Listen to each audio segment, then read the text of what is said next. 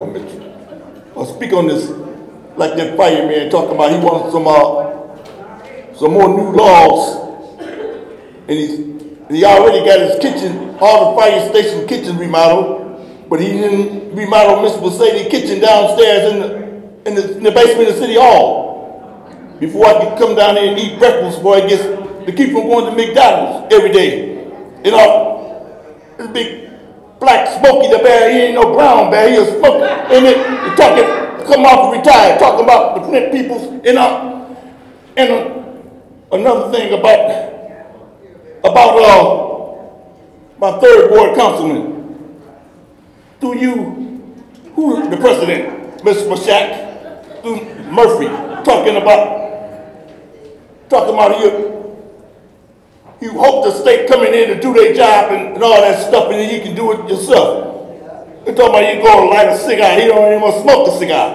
I mean, hey, Mr. Murphy, what's the difference between the elder from the Sanctified Church and the reverend from the Baptist Church? Because since them and Michelle Young coming in here asking some money, that's my lawyer, and she up there trying to use the opera funds, but the Tinos, the lawyers done asked me some questions about could they buy a church. I told them, yeah. Before I asked them what for, over in front of Longfellow, and they bought it. But he said, who's going to be the pastor? But he won't make, I don't want to say nothing about right there, but they're going to try to come in here and anoint me the beast. But that's what, man, nobody can talk for me and stuff. That's why I want to know, what's the difference between the sanctified people talking about us? Don't call no man reverend, but the Baptists ain't got no problem with it. And Shallow ain't got no problem being reverend, because and Martin Luther King ain't got no problem being a reverend to speak on these people's trying. And you talk about telling somebody you shouldn't speak on, a reverend got killed right in front of your yard and stuff, and you telling somebody you shouldn't speak on that stuff and all that stuff and spraying that junk when you come around and stuff like that. Because the man coming to Flint talking about he gonna put some oil on me, and he already about the Martino's lawyers.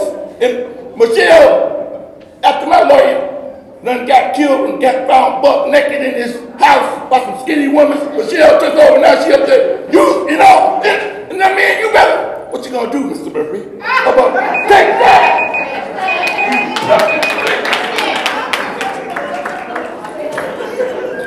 Next public speaker, Madam Clerk.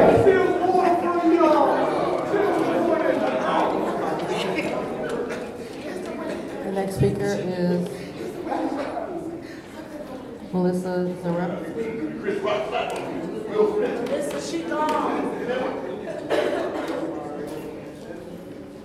Next speaker is Audrey Muhammad.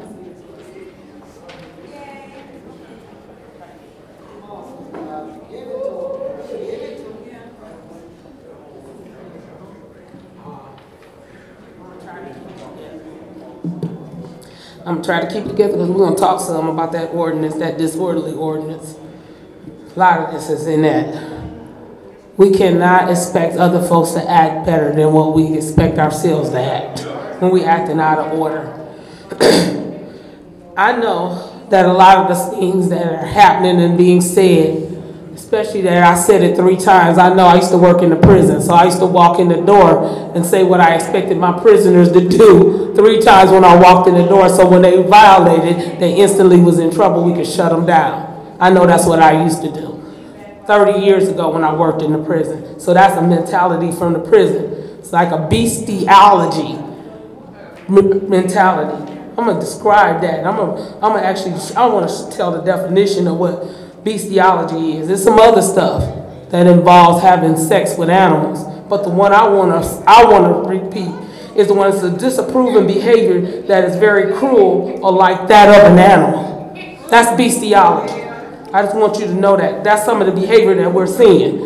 It behooves me how we can sit up and talk about wanting to put somebody out on the board of ethics and accountability for their behavior. Yet we want to appoint somebody to the Board of Ethics and Accountability who walks up to 4 different people's houses, put mail in their mailboxes, threatening people on the Board of Ethics and Accountability.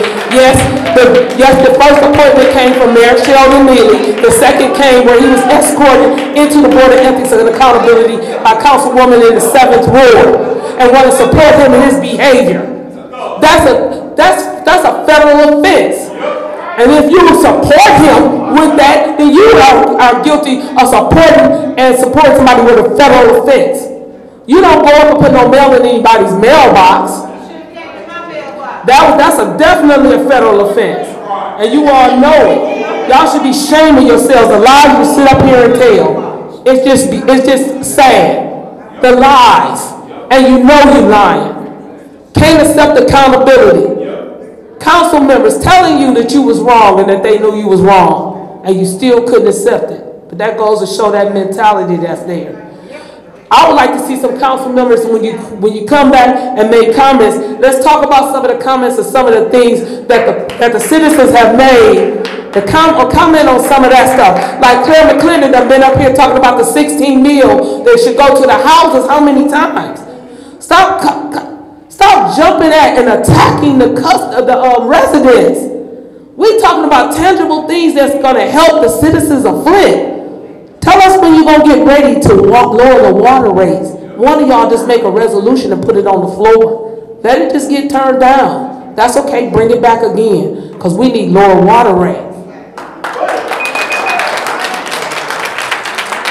Next speaker, Madam Clerk. Okay.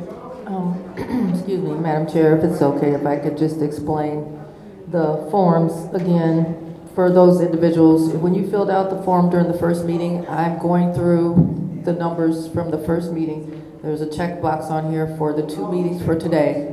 So if you check both, I'm going through that order. Some of you have filled out 3 or 4 forms. You only have to fill out 1. And you just check the box for the meetings.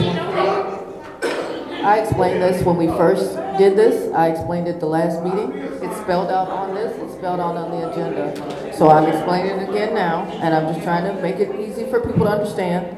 You only have to fill out the form once. You can check the box for which meeting you want to speak in, and I'm going to start over from the beginning. So some of you have multiple forms, and that I'm just letting you know. So if you filled out a form for this meeting, I'm still going through the first group. So the next speaker is Doug Matthews.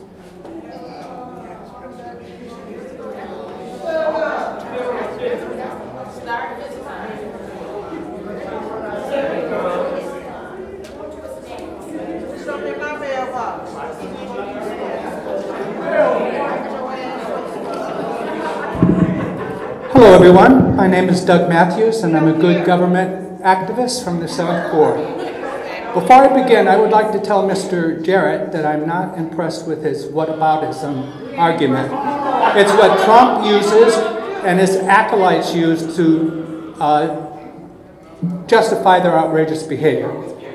Now, today I really want to address, I should say one other thing. You mentioned scripture. There is a scripture that says, leaders without vision will see the people perish.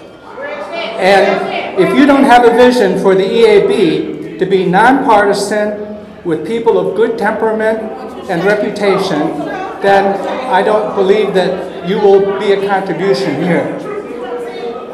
So let's talk about Tanya Burns. Her actions have become a negative force in our council and community.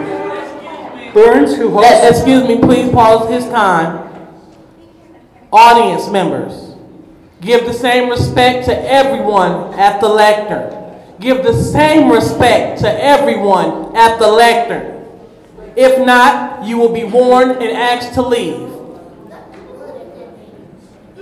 Proceed.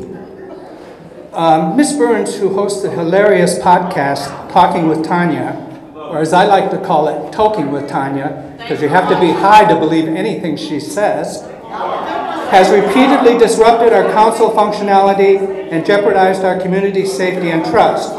One alarming incident involving Council President Dr. Liddell Lewis. Burns drove an out-of-town activist with a long, troubled legal and mental health history to Dr. Lewis's home. compromising her safety, and justifying her police escort. Such reckless behavior from an elected official is dangerous and irresponsible. Burns' manipulation of the Ethics and Accountability Board over the Ashley Capital matter is another glaring example. She misled the EAB and then targeted certain city council members with unfounded accusations, thereby politicizing a body that should be above politics and further eroding our trust in government. In council meetings, Burns disrupts proceedings, eggs on unruly and sophomoric audience members, and uses divisive tactics like spreading misinformation, or as I like to call it, lying, and race baiting.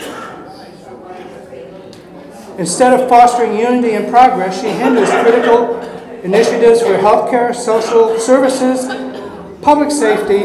Mr. Matthews, please hold. We're going to give you a couple of seconds back.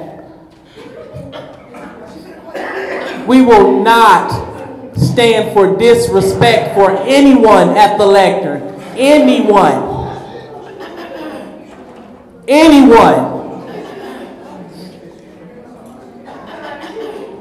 So, colleagues, again, as you look, Mr. Jared, all the way around to Mr. Elamine, all the way around to Diaz, we need to make sure that we're keeping our chambers in order. It's everyone's responsibility. And if I have to point out in the rules, it is what we're supposed to do. When you refuse to do that, that's a derelict of duty. We are to make sure that everyone has their time at the lectern. So could you please give him 10 more seconds?